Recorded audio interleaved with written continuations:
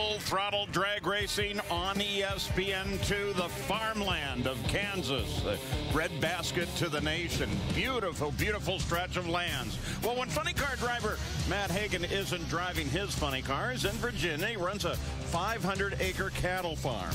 We sent a camera crew to Matt's farm to see how hard this young driver really works when he's not at the track.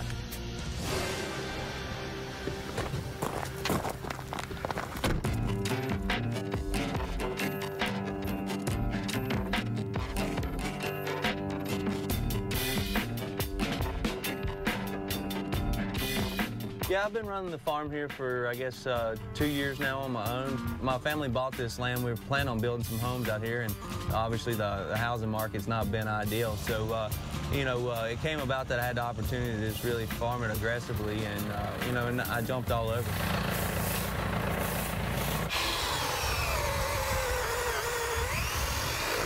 I tell you, if those guys see me doing this at the race team, they'll have me put me to work, won't they? It's probably good. I don't know, I'm kind of rough on stuff, so they take pretty good care of their stuff. I always bring it back beat up, you know. So you might ought to stick to putting your gate up, right? Yeah, they're always upset with me because it was a perfectly good race car when they gave it to me, and I brought it back all trashed. Farming is very hands-on. It's a lot of hard work. You know, it's one of those things where if you're scared of getting out here and getting dirty and breaking a sweat, then you know it's not something for you. But if you like to be outdoors and you just like to be a hands-on kind of person, I mean, it's what it's all about. All right, that ought to do it. It's a lot of hard work, but in turn, you know, it's a good, honest living, and that's the type of living I want to make, you know.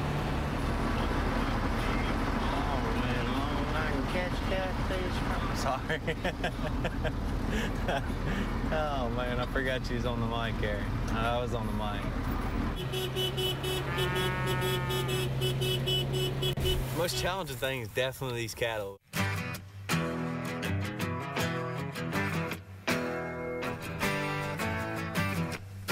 I would love to say that all my cattle are tame and, you know, you can go up there and pet them, but it's just not the case. I guess she's going to be a fence jumper, you know what I mean? Did you get that on camera? Yeah. That's exactly what I need, is a bunch of wild cows on camera. I've been knocked down and kicked and butted and thrown up against gates and everything else, and just been lucky enough I ain't got hurt bad enough so I can still go drive a race car.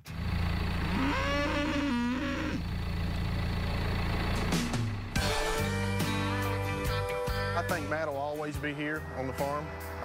You know, this is, of course, racing is, you know, it's his passion, but, you know, he needs a place and a time to relax and take away from the racing.